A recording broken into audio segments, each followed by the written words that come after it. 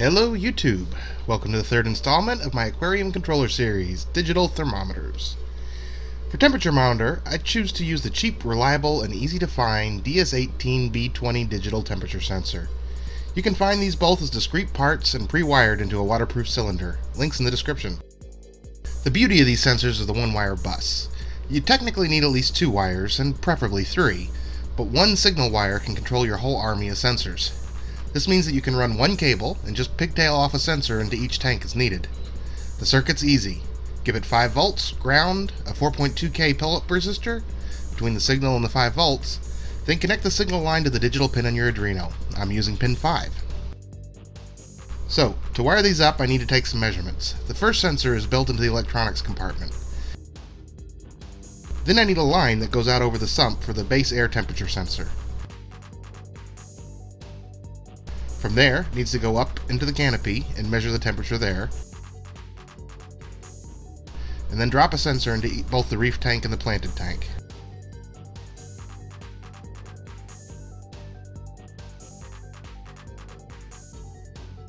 So I need a 7.5 and a 6.5 foot line, and the waterproof sensors came with 3 feet already attached. You need at least 3 conductor cables for these runs. There's very little current, so headphone lines work great. That's what I'm using. Cat3 or phone cable can be a good option also. To keep them modular, I'm using keyed 3-pin wafer connectors.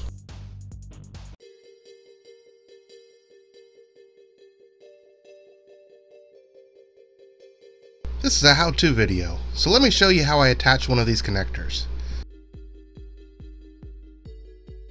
First, I like to test the connector and mark the negative side.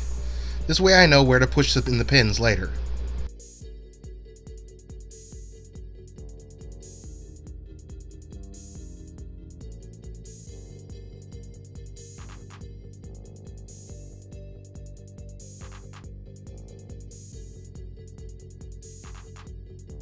The crimp pins usually come attached to a long strip when you buy them.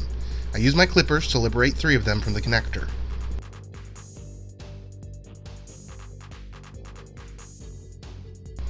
Place the pin into the correct slot of the crimping tool with a spring tab extending out and pointing to the front of the jaws. Then ratchet down just enough to hold it in place. Make sure the insulation is stripped off the last 1/8 of an inch of wire. These came pre-stripped. Then push the wire into the back of the crimp pin just until it starts to reach the spring tab. When you have the wire where it needs to be, squeeze the tool to crimp it in place. Check your pin to make sure it's firmly attached. Then repeat for the remaining wires and pins.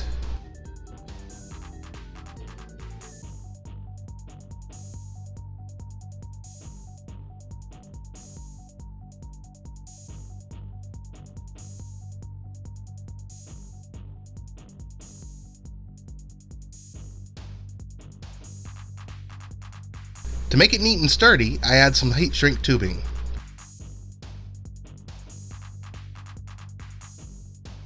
I find one just large enough to fit over the plug,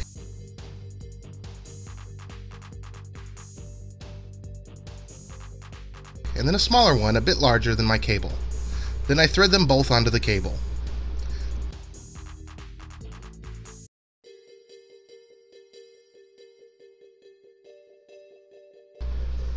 Locate the pin on the black negative wire and push it into the hole in your connector adjacent to the mark you made earlier. You will notice some holes in the top of the connector. The pins go in with a large spring tab facing away from these and the small one towards it. Push in the pin until the small tab fills the hole and locks the pin in place.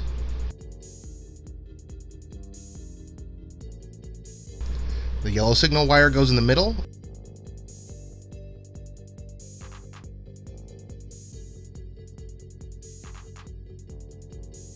And finally the red positive wire in the last remaining slot.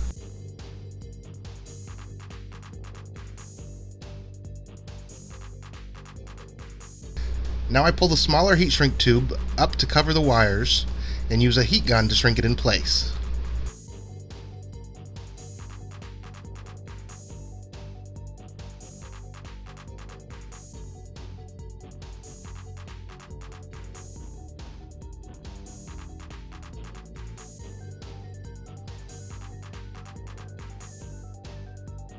I wrestle the larger piece about 1/4 of the way up onto the connector and shrink it in place also.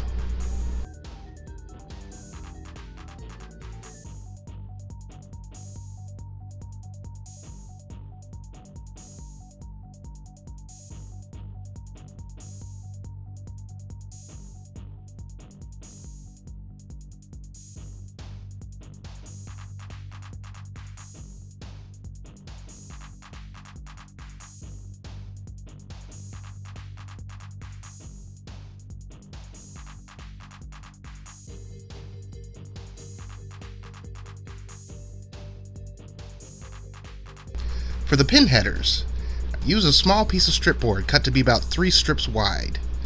The pins are placed on here and then soldered in place, and the wires are attached to the end.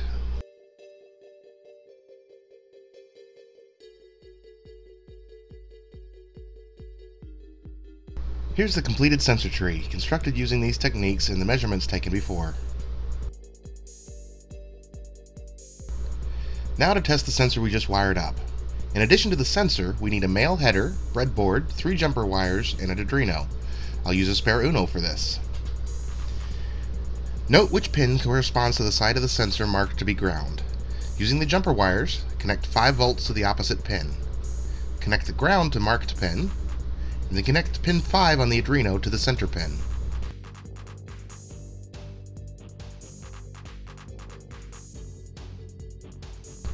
Now connect the sensor to the pin header.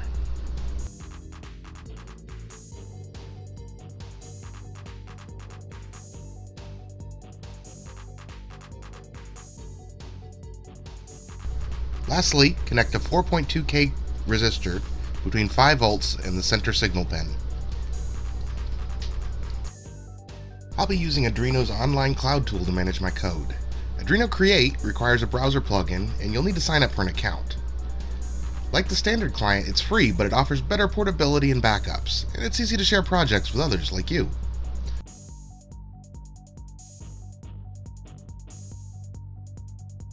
Once logged into the web editor, I select my board and the port from the drop-down.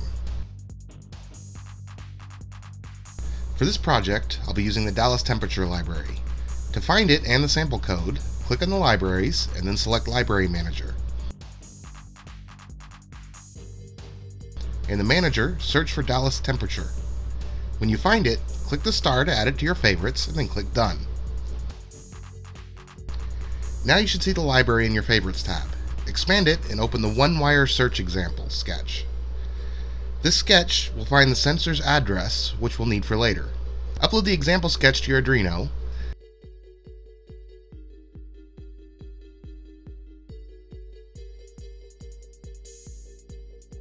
and then open the serial monitor by clicking on the link to the left.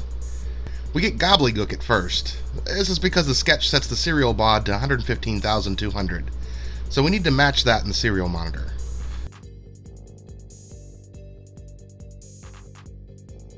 Once that's done, the data looks much better. Now we see the address found for the new sensor we just wired. Copy that and save it for later. Go back to Libraries, and this time select the single sketch. Copy it into your project folder. We'll need to make some modifications to this. Paste the address we just found to the inside thermometer parameter.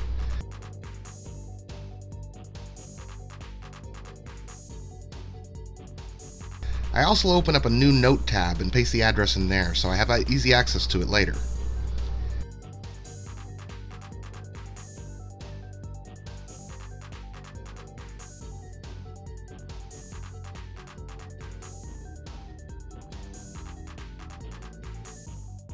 Copy the inside thermometer line and comment it out.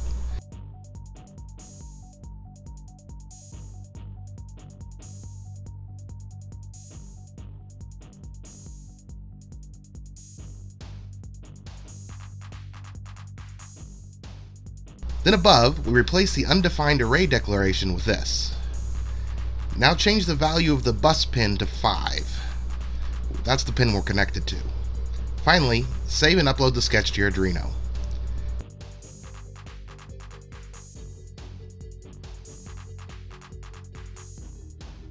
In the serial monitor, we should see the proper temperature displayed. Note, this sketch sets the baud back to 9600, so adjust that if necessary. And that's it! You can see the temperature is displayed properly. The sensor and test code is working. I use code quite similar to this example sketch in my main controller program. Let's take a look at that. I include the OneWire and DallasTemperature libraries and set the sensor pin to 5.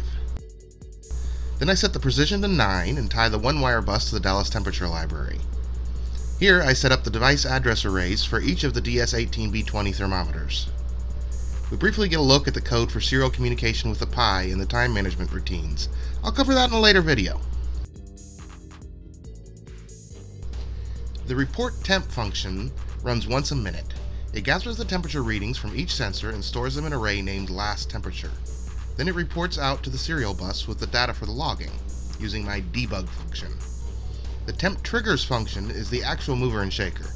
It runs every 5 minutes and controls the heaters and fans. The temperature goals for the aquariums are set in the global variables for use here. They can be adjusted by serial commands sent from the Raspberry Pi or the Arduino serial monitor. The canopy fan routine checks the pin state to see if the fan is currently on. If so, it compares the last temperature reading in the canopy to the goal.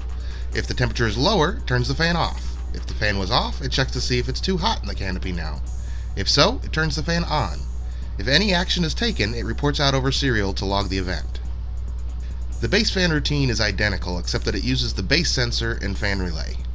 Both of these use Reef tank temperature goal as the target temperature. Heater controls are also quite similar. Read the relay state. If on and the tank is warm enough, turn the heater off. If off and the tank is too cool, turn the heater on. Another global variable you see here is the temperature delta, such as temp delta planned. This gives me a variable to adjust should the heaters or fans be switching on or off too often. The value is added or subtracted from the goal to give a window where no action is taken. For example, if set to 1 and the goal is set to 78, it won't turn on the heater until the temp drops below 77, and then it'll turn off when it gets above 79. A link to this code as it stands so far is in the description in the doobly-doo. Here it is in action. Please like and subscribe to see more like this, and I'd love to hear your comments below. Until next time, thanks for watching.